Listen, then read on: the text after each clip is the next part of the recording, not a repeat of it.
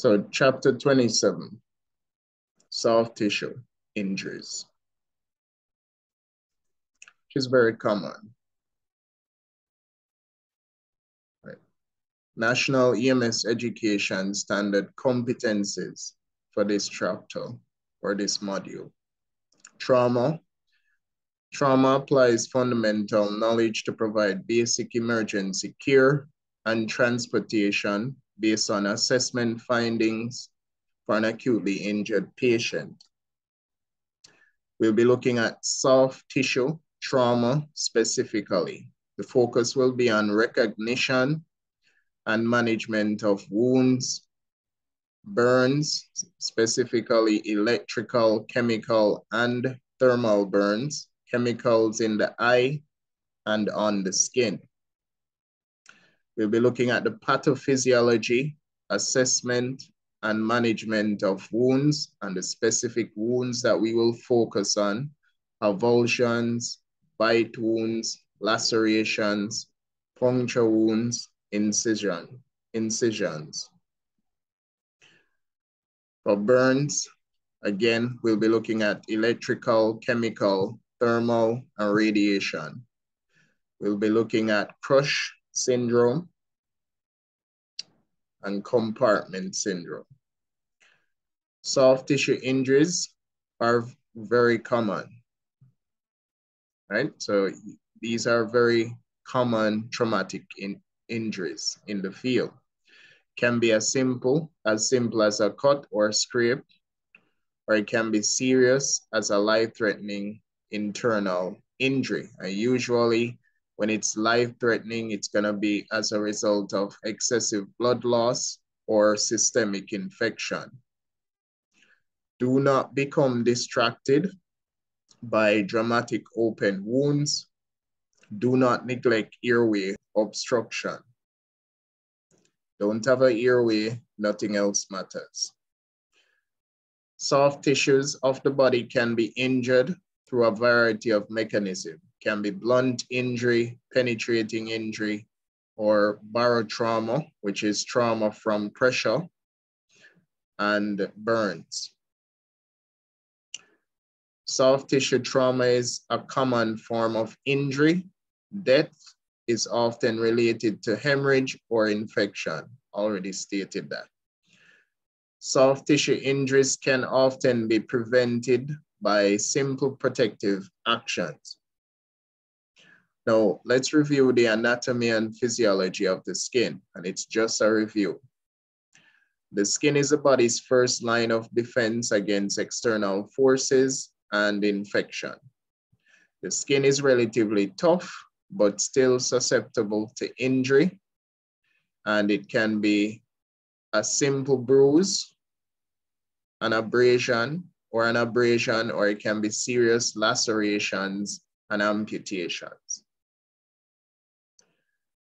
In all instances, the EMT must control bleeding, prevent further contamination to decrease the risk of infection. So in a field setting, the priority is first, bleeding control, second, reduce the risk of infection. Protect wounds from further damage, apply dressings and bandages to various parts of the patient's body. The skin varies in thickness. It is thinner in the very young and very old. Thinner on the eyelids, lips, and ears than on the scalp, back, and soles of the feet. The skin has two principal layers. You have the epidermis and the dermis. So the epidermis is the top layer. The dermis is the bottom layer or middle layer, and they have the subcutaneous tissue. Epidermis is a tough external layer. The dermis is the inner layer, where you have blood vessels and nerves. And this is a diagram depicting that. So you can see the epidermis, dermis, which is the middle layer. Then you have the subcutaneous tissue or fatty tissue. The skin covers all the external surfaces of the body. Bodily openings are lined with mucous membranes, and the purpose of the mucous membranes is to prevent bacterial invasion. So they protect us from bacteria. Skin serves many functions. So the skin has many functions, and it is the largest organ in the body. So it acts as a barrier against infection. It's a protective barrier against infection. It picks up changes in the environment and relay that information to the brain. So it's a sensory organ. It helps the body to regulate temperature, and it helps to maintain fluid balance within the body. Any break in the skin may allow bacteria to enter and increase the possibilities of infection, fluid loss, and loss of temperature control. So if the skin is damaged, the functions that the skin carry out will be altered. Now, 3 types of soft tissue injuries we'll be focusing on: closed injuries, open injuries, and burns. Now let's look at the pathophysiology of closed and open injuries. So pathophysiology. Cessation of bleeding is the primary concern. So again, your primary concern as an EMT will be to control bleeding first, then prevent any infection from developing. So cessation of bleeding is the primary concern. When we have an injury, that's the first thing that the body is going to try and do. Stop the bleeding. After the body stops the bleeding, next comes the wound healing stage or the inflammation stage. After the inflammation process, then a new layer of cell is then moved into the damaged area and new blood vessels form. And eventually collagen provides stability to the damaged tissue and joins wound borders.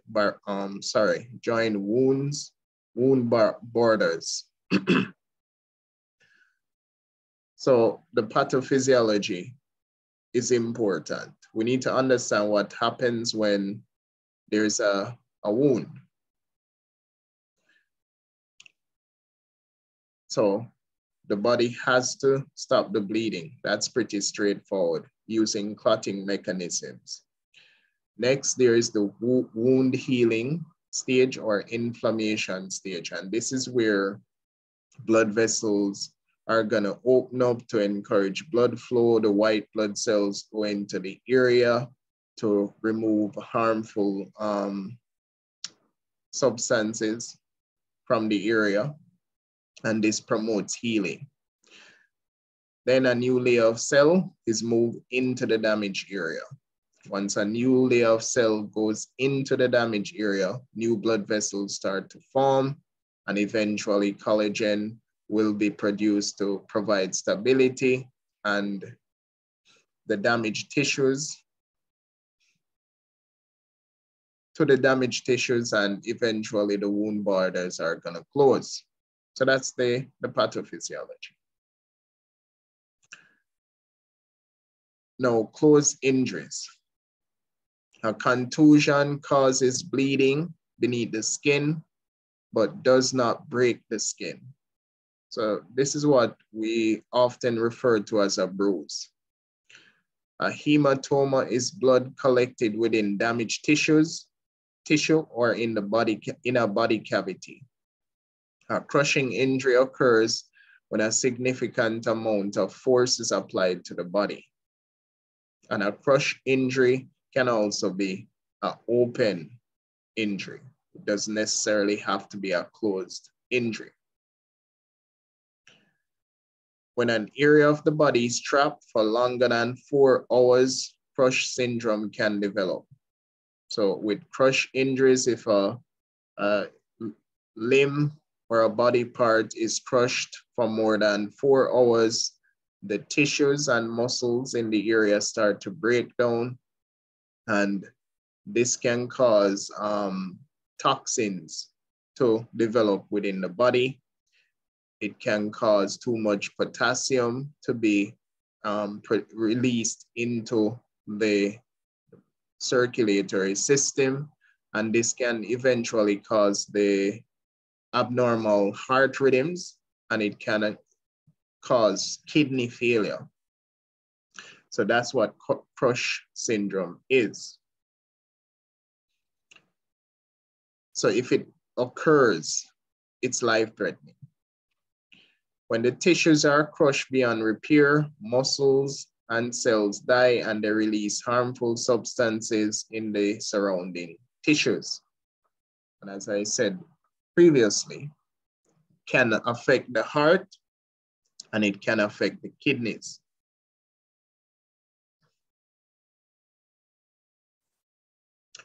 Now, compartment syndrome, not the same as crush syndrome. Compartment syndrome is more related to fractures. So these are fractures of the common in the extremities. Now, what compartment syndrome is, there is a fracture and the membrane that is around the muscle is torn. So that there's a membrane around the muscle, it's called the fascia. When this membrane is compromised, it's not as elastic as the other membranes in the body, it's very stiff. So bleeding occurs between the membrane and the fracture, and it causes compression in the area. When it causes compression in the area, it puts the neurovascular bundle at risk. So it can damage the nerves and it can damage the blood vessel, and the patient is at risk of losing function of the limb. So that's what compartment syndrome is. Crush syndrome is 4 hours. For compartment syndrome to develop, you're looking at 6 to 12 hours, and it's specific to fractures. Ensure that you know the difference between compartment syndrome and crush syndrome. Compartment syndrome results from the swelling that occurs whenever tissues are injured. Severe closed injuries can also damage internal organs. Assess all patients with closed injuries for more serious hidden injuries. Now, let's look at open injuries. 4 types: abrasions, lacerations, avulsions, penetrating wounds. Now, an abrasion is what we would call a scrape. So an abrasion is a wound of the superficial layer of the skin. It only affects the superficial layer. Caused by friction when a body part rubs or scrapes across a rough or hard surface. So abrasions usually do not penetrate completely through the dermis, but blood may ooze from the capillaries. So the bleeding is occurring from the capillaries. These wounds are typically superficial and result from rubbing or scraping across a hard or rough surface. That's an abrasion. A laceration, no. A laceration can be a jagged cut, or it can be an incision, which is a smooth cut. And it can be superficial or it can be deep. Lacerations vary in depth and can extend through the skin and subcutaneous tissue to the underlying muscles, nerves, and blood vessels.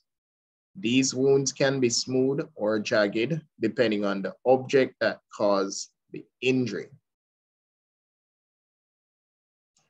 So it can be jagged or it can be an incision, which is a sharp and smooth cut.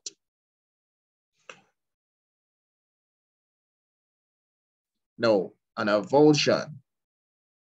An avulsion separates various layers of soft tissue so that they become either completely detached or hang as a flap. So with an avulsion, it's just a piece of skin holding the avulsed part together.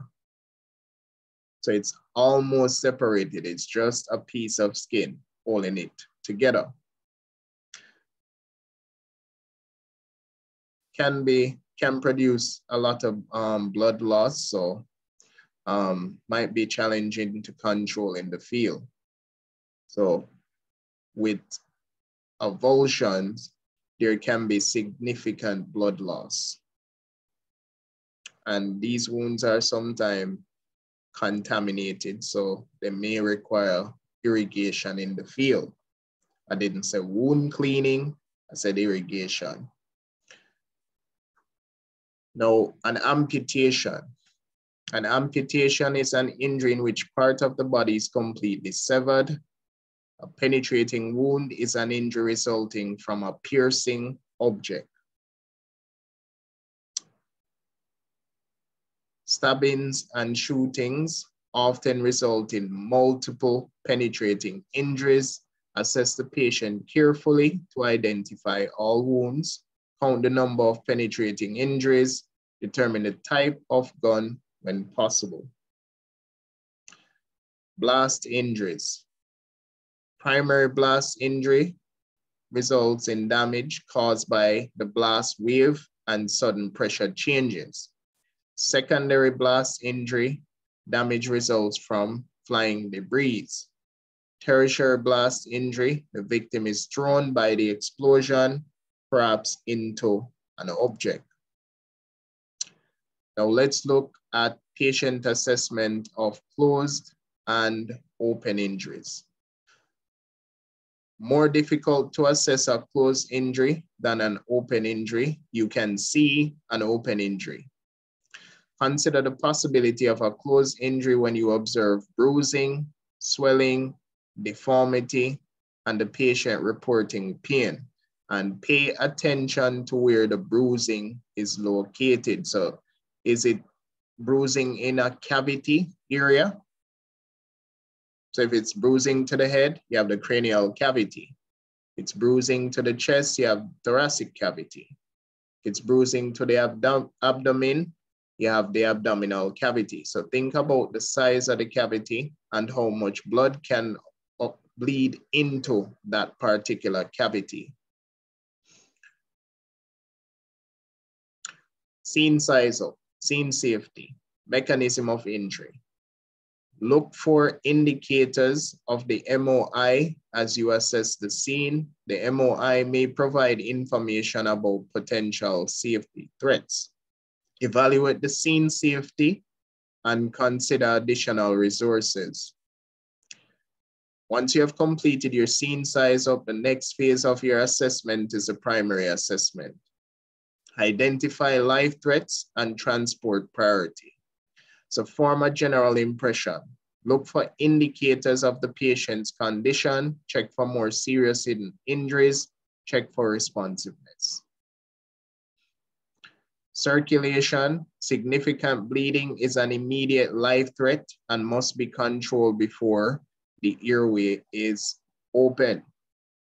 So if there's significant blood loss occurring, the blood loss needs to be addressed. Or what might have to occur depending on whether the patient is responsive or unresponsive. So let's say the patient is unresponsive or semi-responsive and they're bleeding excessively. One of you need to control bleeding while the other focus on airway management. But bleeding is the priority. If the patient has obvious life-threatening external bleeding, control the bleeding, manage the airway, assess and treat for shock. Airway and breathing. Ensure that the patient has a clear and patent airway. Patient doesn't have an airway, nothing else matters. Protect the patient from further spinal injury. Assess the patient for adequate breathing. Provide high flow oxygen or assist ventilations if needed. Inspect and palpate the chest for decap BTLS.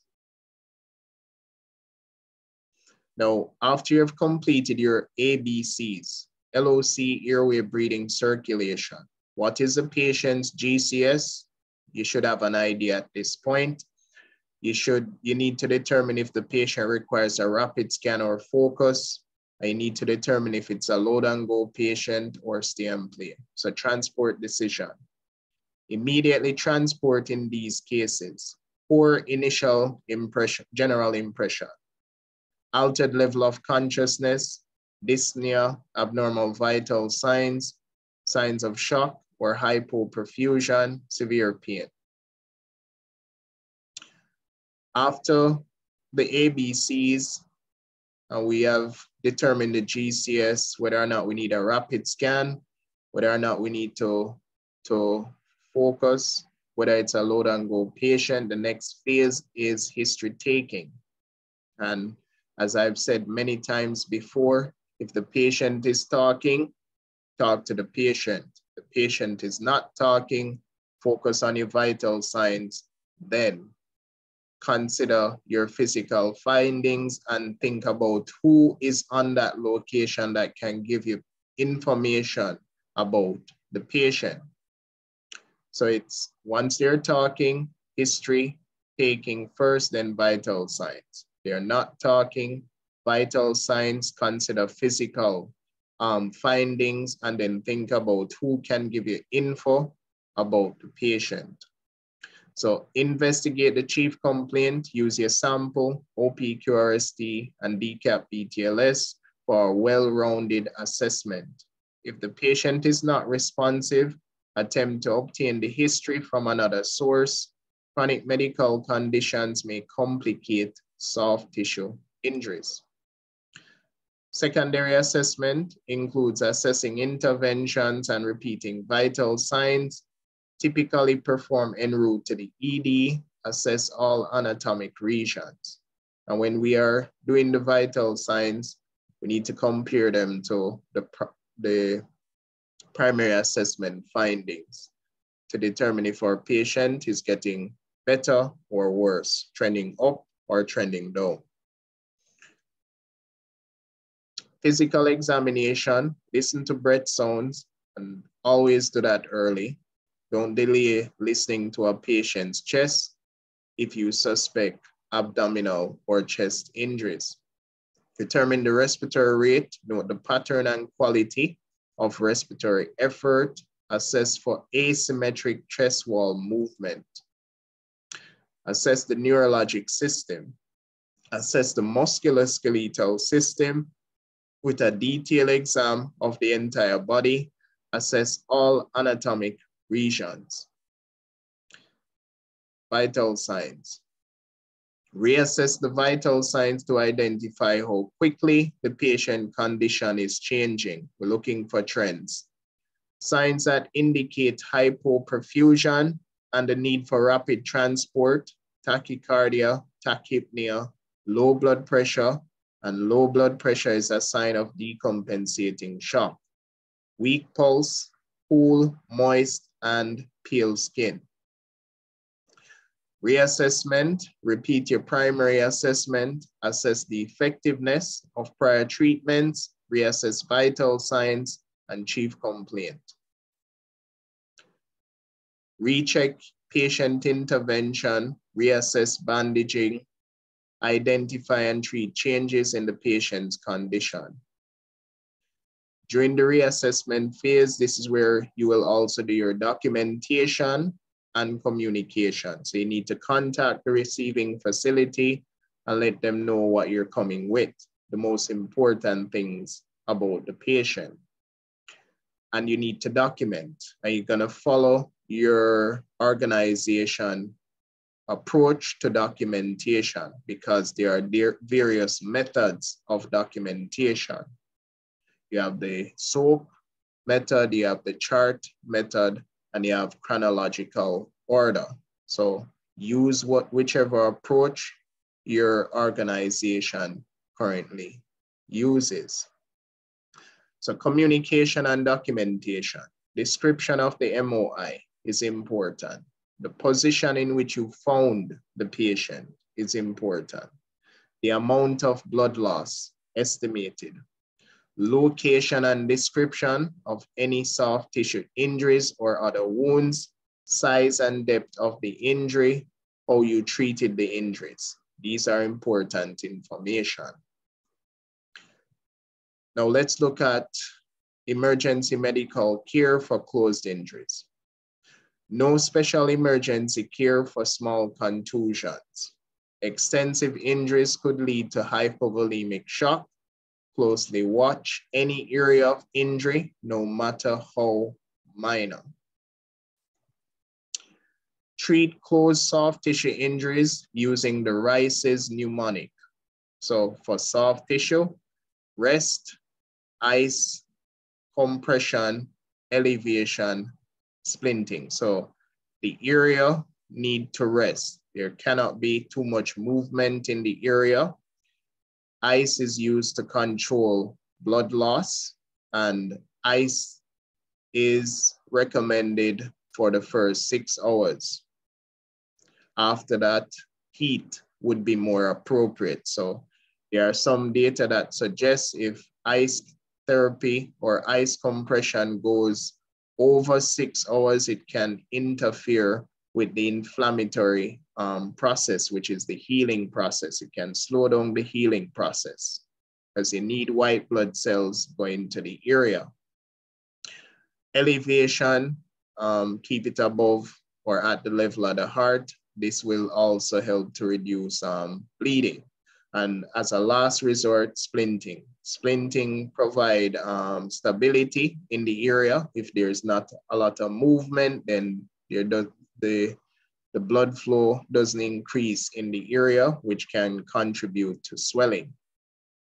So we want minimal movement in the area. So that's the treatment. Now, outside of that, if it has gone past the 6 hour, 24 hours, then we can start to think about heat therapy, which is 15 minutes.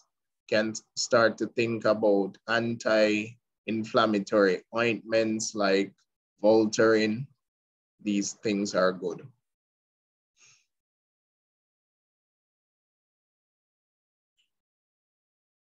Signs of developing shock, anxiety or agitation, changes in mental status, increased heart rate, increased respiratory rate, diaphoresis, know what that means, excessive sweating. Cool or clammy skin, decreased blood pressure. Decreased blood pressure is a sign that your patient is decompensating. Emergency medical care for open injuries. Before caring for the patient, follow standard precautions. If life-threatening bleeding is observed, assign a team member to apply direct pressure. Mentioned this earlier. So if you're in a situation where the patient is not responding and they're bleeding heavily, you need to assign someone to deal with bleeding while you focus on the airway. Cover wounds of the chest, upper abdomen, or upper back with an occlusive dressing. So any wound to the chest, upper abdomen, or upper back that you think is a sucking chest wound, you need to use an occlusive dressing. And if it's being improvised, we seal 3 sides, not 4. Control bleeding using direct, even pressure and elevation. Use your pressure dressings or splints, and as a last resort, tourniquets if you have the proper training. All open wounds are assumed to be contaminated and present a risk of infection. Control bleeding by splinting the extremity if there is no fracture. Now, even though there's a risk of contamination and infection, we cannot do wound cleaning in the field. So this is not something we can do in an emergency setting. The most you can do in an emergency setting is irrigate the wound if there's a lot of debris present using your normal saline or lactated ringers. So you can do wound irrigation, but it needs to be done carefully. So you don't want to irrigate the wound to the point that you start to remove clots. from the area.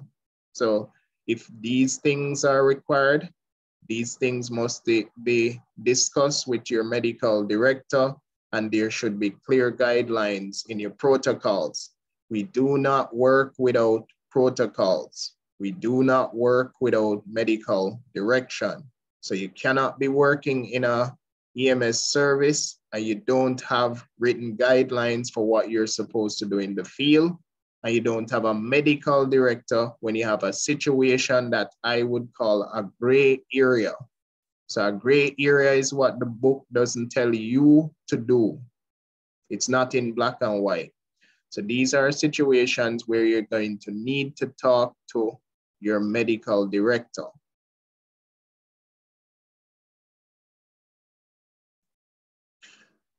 Abdominal wounds. An open wound in the abdominal cavity may expose internal organs. In an evisceration, the organs protrude through the wound. And this is another wound that would require an occlusive dressing. So there are 3 places on the body in which occlusive dressing is going to be required. If there's a puncture wound to the neck, an occlusive dressing can be considered, and all 4 sides must be sealed. If there is a puncture wound to the chest, upper back, or upper abdomen, an occlusive dressing should be considered, and it would be, we seal 3 sides. If there's an abdominal evisceration where the intestines are out, an occlusive dressing can be applied to this wound, and it needs to be sealed fully. So 4 sides would be sealed to maintain moisture. If you don't have an occlusive dressing available, put a moist trauma dressing over the intestine and then put a dry dressing over it to seal it.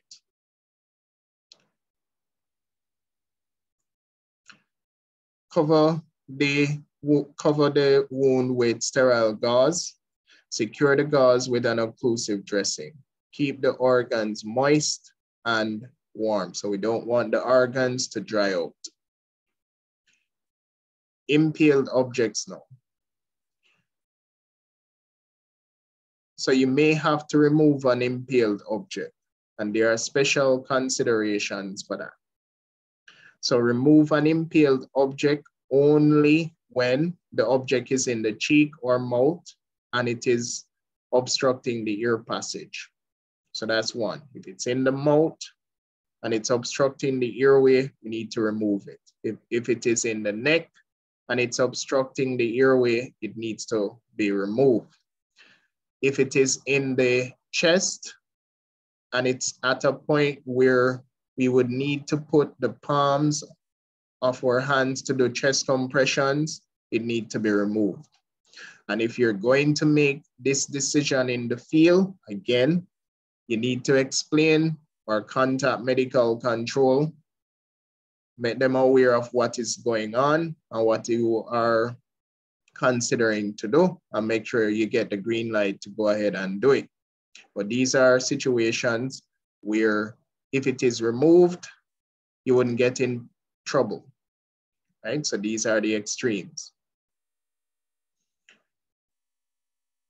Neck injuries. Open neck injuries can be life-threatening. Open veins may suck in ear and cause cardiac arrest. So in theory, they're saying that if the veins or blood vessels are open in the neck, it can pull ear in. In my research, I've not found any case where that has occurred, where somebody actually developed a pulmonary embolism from a sucking vein in the neck.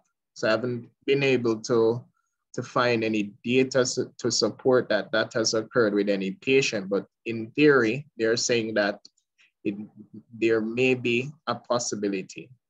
Now, how I look at it, for the veins to be able to suck air in, then the vein would have to have some type of negative pressure. And if blood is being pushed out, it can't be negative pressure. So there would have to be some type of negative pressure to pull air into the veins. So cover the wound with an occlusive dressing. So this is going to be based on your organization. It's not a must, because as I said, there's no data to support that this will occur in the field or has occurred in the field with any patient. So it's going to be up to the organization to decide if you go with an occlusive dressing or your ordinary dressing, and there is no data to support that the occlusive dressing is better than the normal dressing. The most important thing to note with neck injuries is that if you're going to bandage the wound, you do not bandage circumferentially. So you don't bandage to the point that you cut off both carotid arteries, because these are the arteries that feed the brain. Person can pass out, and if the compression is there for a couple minutes, then the patient might die. Small animal bites. A small animal's mouth is heavily contaminated with virulent bacteria. Wounds may require debridement, antibiotics, tetanus prophylaxis, and surgical repair. Bites should be evaluated by a physician. A major concern is the spread of rabies, and this is an acute, potentially fatal viral infection that will affect the nervous system, specifically the central nervous system. It can affect all warm-blooded animals, and it's transmitted through biting or licking an open wound, prevented only by a series of special vaccine injections. For human bites, the human mouth contains an exceptionally wide range of bacteria and viruses. Regard any human bite that has penetrated the skin as a very serious injury. It can result in serious and life-threatening infection. Some of these patients can develop septic shock. Now, emergency treatment: apply a dry, sterile dressing, promptly immobilize the area with a splint or bandage, provide transport to the ED. Now, let's look at burns. Burns, among the most serious and painful of all injuries. So, severe burns are life-threatening, and they are painful. These are painful injuries. A burn occurs when the body receives more radiant energy than it can absorb. Sources of this energy may include heat, toxic chemicals, or electricity. Always perform a complete assessment to determine whether other serious injuries are present. Children, older patients, and patients with chronic illnesses are more likely to experience shock from burn injuries. Now let's look at the pathophysiology of burns. Burns are soft tissue injuries that are created by the transfer of radiation, thermal, and electrical energy. Thermal burns occur when the skin is exposed to temperatures higher than 111 degrees Fahrenheit. Severity of thermal injuries correlates directly with the type of temperature the skin was exposed to, the concentration of that exposure, the amount of heat energy possessed by the object or substance, and the duration of exposure. The greater the heat energy, so the more severe the heat energy, the deeper it will go into the skin. People reflexively limit heat energy and exposure time. So once the patient is responsive and they are exposed to a heat source that their body cannot tolerate, they will move away from it. However, if they are trapped or unresponsive, they cannot move. And patients will die early from burns due to airway problems. So if someone receives a severe burn and they die fairly quickly, it's because their airway was compromised. If they die after, hours after, it's gonna be because of an infection that ended up into their bloodstream. So it's gonna be linked to burn shock and sepsis. Now, complication of burns. When a person is burned, the skin that acts as a barrier is destroyed. Burns create a high risk for infection. They can't regulate their temperature well. Hypothermia will occur. They can't regulate fluid volume very well. Hypovolemic shock or hypovolemia will occur, and they're going to go into burn shock. So the shock that they experience is referred to as burn shock. These patients will require a lot of fluids, and they need it early. Within the first 2 hours of a severe burn, they need to start getting fluids. So it means that IV access needs to be established in the field. They need fluids early. Burns to the airway are of significant importance. Circumferential burns of the chest can compromise breathing.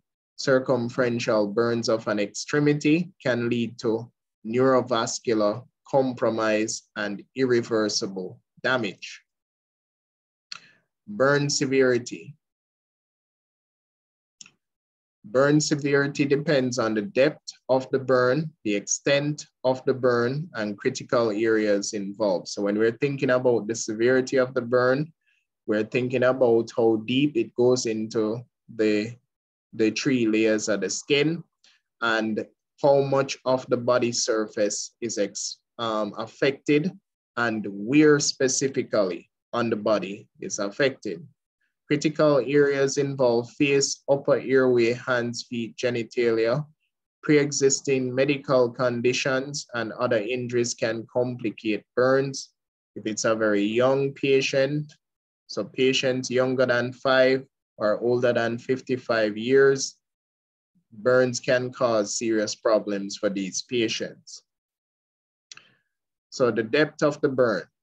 It can be superficial, which is also referred to as a 1st-degree burn. This is a sunburn, just the top layer. In the pre-hospital setting, we don't really pay much attention to superficial or 1st-degree burns. It's really partial thickness and full thickness, or 2nd-degree and 3rd-degree. So superficial 1st-degree burns involve only the top layer of the skin. Partial thickness 2nd-degree burns involve the epidermis and some portion of the dermis. This is where you start to see blisters forming. Full thickness 3rd-degree burns extend through all skin layers, so the skin looks charred and stiff. So classification of burns. Superficial 1st-degree burns involve only the epidermis. The skin turns red but does not blister or actually burn through.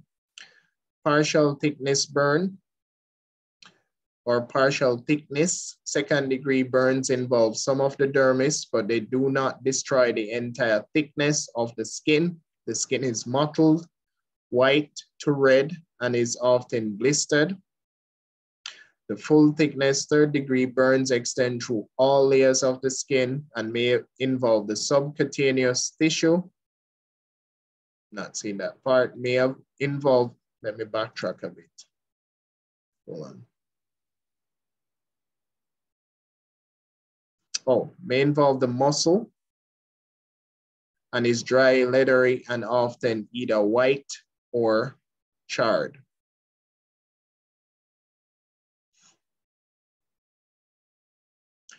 Now, the extent of the burn. So pay attention to this part of the slide. Remember, when we're thinking about the severity, it's how deep it goes into the tissues or the skin. When we're thinking about the severity, it is the depth and the surface area. So how deep it goes into the skin and how much surface area on the body is being affected. Now, to determine the surface area or the extent of burns, we have the estimated rule of palm or rule of nines. So it can be the rule of palm or it can be the rule of nines. The rule of palm, the patient palm without the fingers represent 1%. And we use the rule of palm for patients who have burns that are less than 10% of their body surface area or the burn pattern is irregular. The rule of 9 is for burns that are more severe and cover a wider area of the body. So usually it's over 20% of the body surface area that is burned. And the rule of 9 applies percentages to various areas of the body. And the proportions for infants, children, and adults will differ. And the areas that differ is the head and legs of the infants, children, and adults.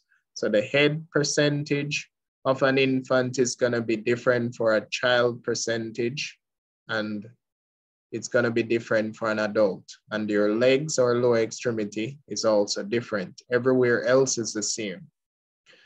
Include only partial thickness and full thickness. So when we're looking at the burn severity, the focus is only on partial thickness burns and full thickness burns. We do not count first degree.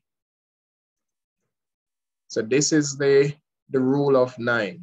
And as I said, the percentage for the infant head, child, and adult will be different. And the percentage for the adult lower extremities, child lower extremities, and infant will be different. And I'll talk about this a little bit more after the chapter because there's something that you need to understand, but I'm not going to go into it now. Patient assessment of burns. When you are assessing a burn, it is important to classify the victim's burn.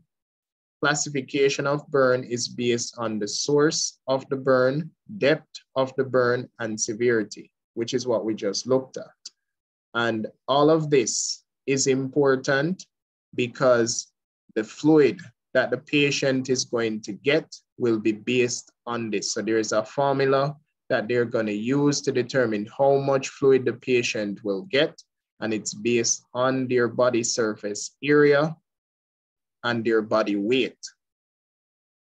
So this information is going to be very useful to the receiving facility.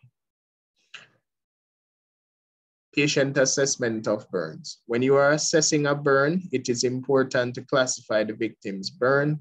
Burns classification of burns is based on the source of the burn, depth of the burn, and severity of the burn.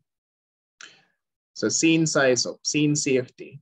Observe the scene for hazards and safety threats. Ensure that the factors that led to the patient's burn injury do not pose a hazard. Mechanism of injury, determine the type of burn that has been sustained and the MOI.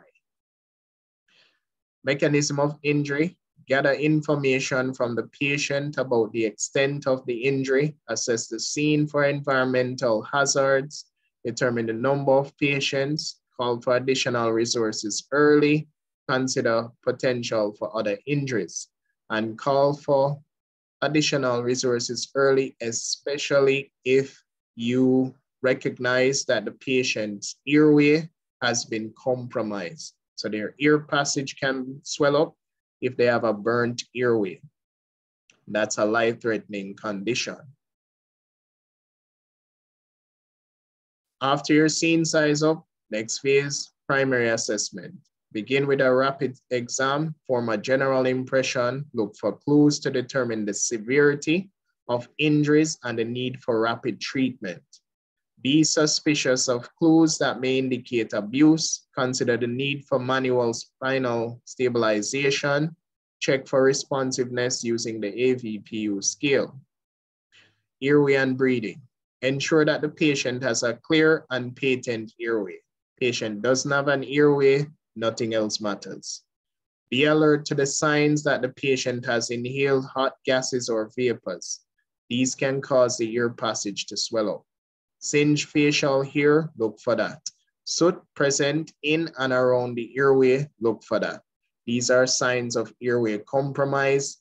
Airway issues can kill a burn patient quickly. Heavy amounts of secretions and frequent coughing may indicate a respiratory burn. Quickly assess for adequate breathing.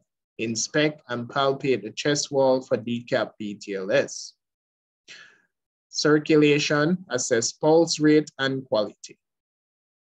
Determine perfusion based on the patient's skin condition, color, temperature, capillary refill time, control significant bleeding, assess for shock.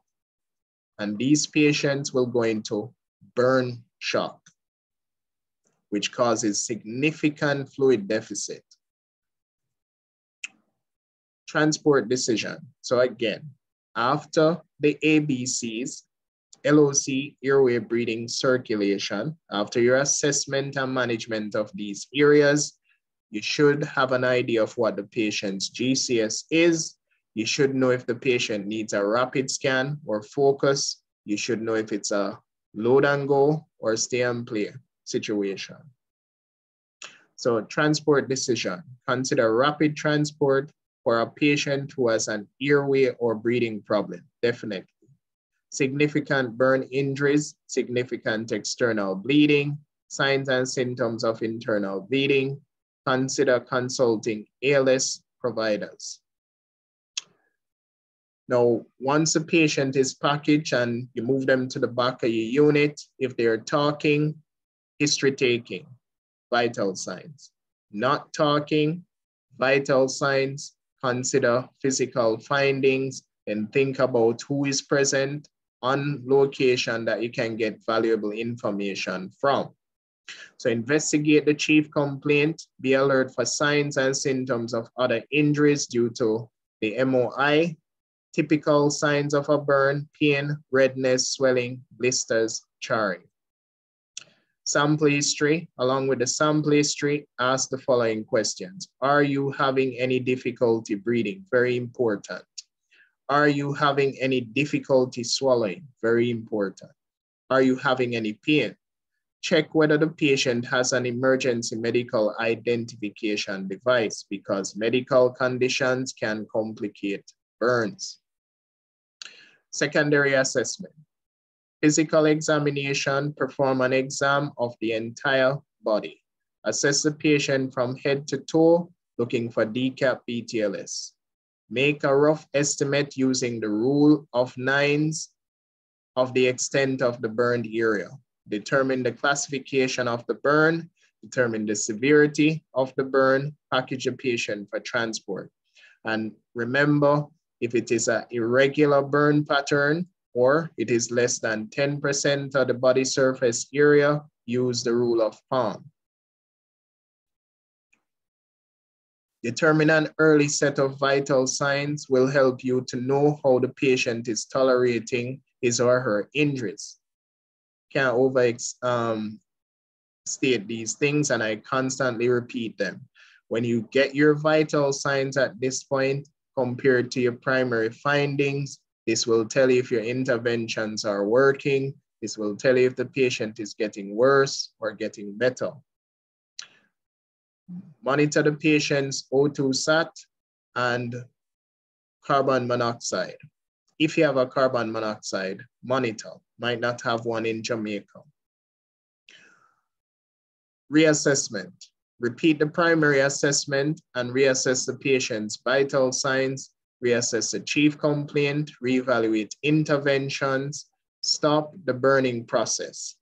So if the patient is wearing clothing that you can see smoke coming from, you need to cut that clothing off the patient. If there is a part of the clothing that is sticking to the patient's body, cut around it. If they have burns to their fingers and they have burns to their toes, you need to separate the digits using gauze once it's possible.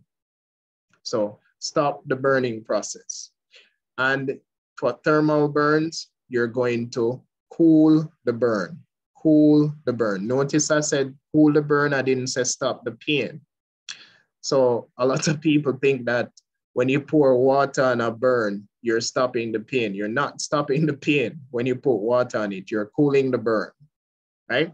And for thermal burn, we don't need to do that for a very long time. So 2 to 4 minutes is fine for thermal burns. Remember, if a patient has severe burns to their body, they cannot regulate their body temperature. So we can't have water running on them for an extended period of time, especially for your thermal burns. And this is only for thermal, right? They can develop hypothermia. Sorry about that. They can develop hypothermia. And we don't want that to happen with a patient going into shock. It's going to make the shock worse. So stop the burning process, assess and treat breathing, support circulation. Reassess intervention, provide rapid transport. Oxygen is mandatory for inhalation burns and large body surface area burns. And the type of oxygen that you're going to use for these patients is humidified oxygen. If the patient has signs of hypoperfusion, treat aggressively for shock and provide rapid transport. Communication and documentation. Provide hospital personnel with a description of how the burn occurred. Describe the extent of the burn, the amount of body surface area involved, the depth of the burn, the location of the burn. These are important information. Document if special areas are involved. Emergency medical care for burns. Stop the burning process. Prevent additional injury. Talked about that already. For thermal burns caused by heat, most commonly caused by scalds or an open flame. Scalds would be hot liquid. Coming in contact with hot objects produces a contact burn. So it can be a contact burn, burn from an open flame, or scalds. A steam burn can produce a topical scald burn. A flash burn is produced by an explosion. It can also be produced from an electrical burn. May briefly expose a person to very intense heat. Lightning strikes can cause a flash burn. Management. Stop the burning source, cool the burn area. And when I say cool the burn area, this don't mean you're going to put ice water on the patient. Tepid water, water from the pipe, no more than 2 to 4 minutes for thermal burns. Remove all jewelry. Increased exposure time will increase damage to the patient. All patients should have a dry dressing applied to maintain body temperature, prevent infection, and provide comfort. And your unit should have a burn sheet or burn blanket. So you cannot use a normal sheet on your unit or a normal blanket to cover a burn patient. It's going to stick to the wound. So that it needs to specifically be a burn sheet or burn blanket. Your unit should have one. Inhalation burns can occur when burning takes place in an enclosed space without ventilation. Upper airway damage is often associated with the inhalation of superheated gases. Lower airway damage is often associated with inhalation of chemicals and particulate matter. You may encounter severe upper airway swelling, which requires immediate intervention. Consider requesting ALS backup or notify the receiving facility. The combustion process produces a variety of toxic gases that can be very harmful to the body. Carbon monoxide intoxication should be considered whenever a group of people in the same place all report a headache or nausea, and the body loves carbon monoxide more than it loves oxygen. So if it's present in the body, the cells will pick up that instead of oxygen. Management: first, ensure your own safety and the safety of your co-workers. Pre-hospital treatment of a patient with suspected hydrogen cyanide poisoning includes decontamination and supportive care. Care for any toxic gases exposure include recognition, identification, and supportive treatment. And when we start to talk about chemicals, different types of chemicals, this is going to be industrial type setting, and usually some of these, well, these companies, let me not say usually, by law, these companies should have a document with all of the chemicals that are on the compound and what are the specific management for these chemicals, because some chemicals require specific management. Hydrofluoric acid requires specific management, gasoline, tar, sulfur, various chemicals. There are a lot of chemicals, and there are some specific treatment that are required for these chemicals. So you may have to consult with the industrial companies document, and in this type of situation, it needs to be a hazmat team. So if you're not hazmat trained, you shouldn't be dealing with this type of situation. There need to be a hazmat team present. Chemical burns. So can occur whenever a toxic substance contacts the body, generally caused by strong acids or strong alkalis. The eyes are particularly vulnerable.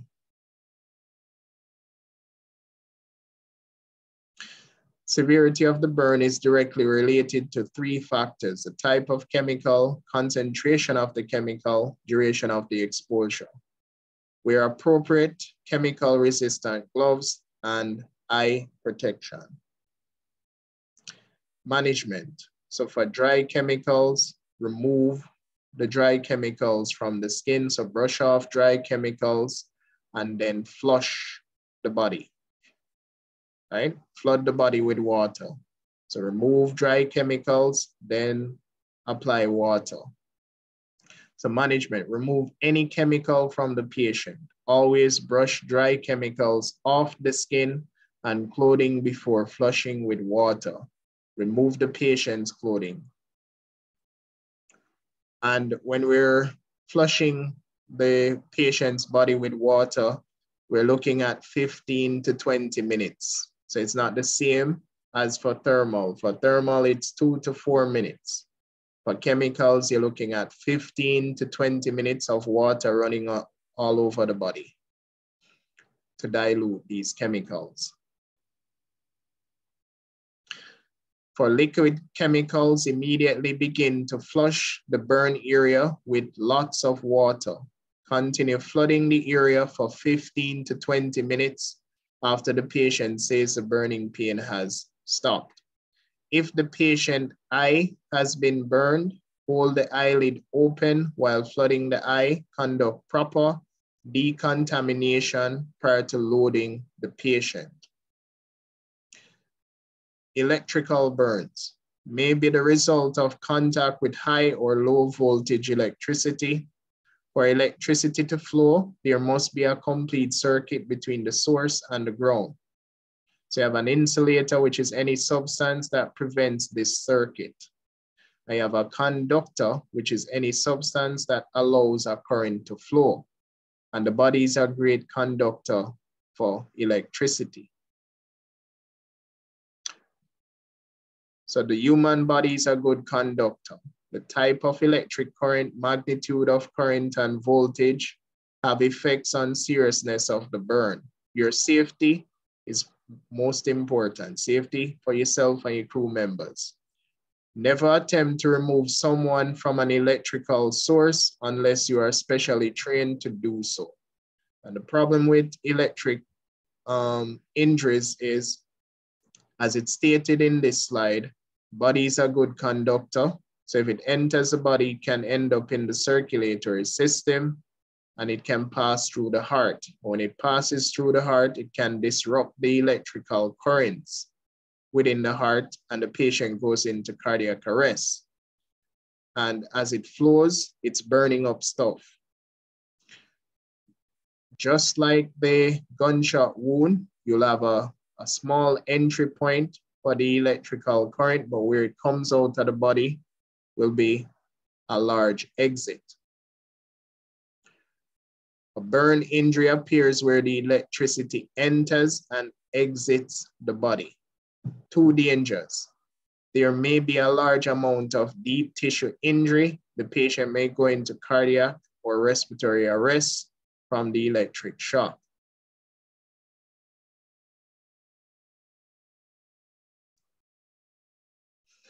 Management.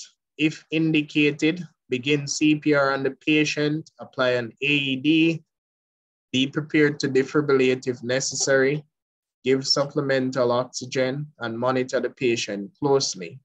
Treat soft tissue injuries with dry, sterile dressing, provide prompt transport. Taser injuries. In recent years, law enforcement has increased its use of tasers, and this is more in the US. Potential complication for patients with underlying disorders. The use of a taser has been associated with dysrhythmias and sudden cardiac arrest, and there are situations where persons have died from being tased because the taser was held too long. Make sure you have access to an AED when responding to patients who have been exposed to the taser shots. Radiation burns. Potential threat includes incidents related to the use and transportation of radioactive isotopes. Intentionally released radioactivity is a terrorist attack. First, determine if there has been a radiation exposure, and then whether ongoing exposure continue to exist. 3 types of ionizing radiation you need to be familiar with as an EMT. 1, alpha, which has little penetrating energy and it can be easily stopped by the skin. You have beta, which is greater penetrating power, but blocked by simple protective clothing. And you have gamma, which is very penetrating and it can easily pass through the body and solid material. So you need special equipment to stop gamma radiation. Most ionizing radiation accidents involve gamma radiation, X-rays. Management. Maintain a safe distance and wait for hazmat team to decontaminate the patient. Call for additional resources to remove the patient's clothes. Begin XABCs and treat burns or trauma. Irrigate open wounds. And with radiation exposure, the earlier the patient vomits after being exposed, the faster they will die. So if they vomit early, you're not gonna survive. Notify the emergency department, identify the radioactive source and the length of the patient's exposure to it. Limit your duration of exposure, increase your distance from the source, attempt to place shielding between yourself and the source of gamma radiation. Now, dressing and bandaging. All wounds require bandaging. Splints can help control bleeding and provide firm support for dressing. There are many different types of dressing and bandages. Dressings go on wounds. Bandages hold dressing in place. So the dressing goes directly on the wound. The bandages hold the dressing in place. Dressing and bandages have three specific functions. One, control bleeding. Two, protect the wound from further damage. And three, to prevent further contamination and infection. Sterile dressing. Most wounds will be covered by universal dressings, conventional 4x4, 4x8 gauze pads. Assorted small adhesive type dressings and soft self-adherent roller dressings are sometimes used. Universal dressings are ideal for covering large open wounds. And if it's a wound where there's a lot of blood loss, then we will use a trauma dressing. Gauze pads are appropriate for smaller wounds. Adhesive type dressings are useful for minor wounds. Occlusive dressing prevents air and liquids from entering or exiting the wound. Bandages. To keep dressings in place during transport, you can use soft roller bandages, rolls of gauze. So you have gauze roller bandages, you have gauze roller bandages, you have triangular bandages, you have adhesive tape or adhesive type bandages. Self-adherent soft roller bandages are easiest to use. So whatever your company has available, work with it. You have different types of bandages. At the end of the day, bandages keep dressings in place. Use what is available to you and use what is most appropriate for the patient. Adhesive tape holds small dressings in place and helps to secure larger dressings. Do not use elastic bandages to secure dressings. So we try not to use elastic bandages to control or keep dressings in place because it can create too much compression and it can create a tourniquet effect. So it's better to use a crepe bandage, which is a roller bandage that's not elastic. Splints are useful in stabilizing broken extremities, can be used with dressings to help control bleeding from soft tissue injuries. If a wound continues to bleed despite the use of direct pressure, quickly proceed to the use of a tourniquet once you have proper training to do so. And that would be the end of this chapter.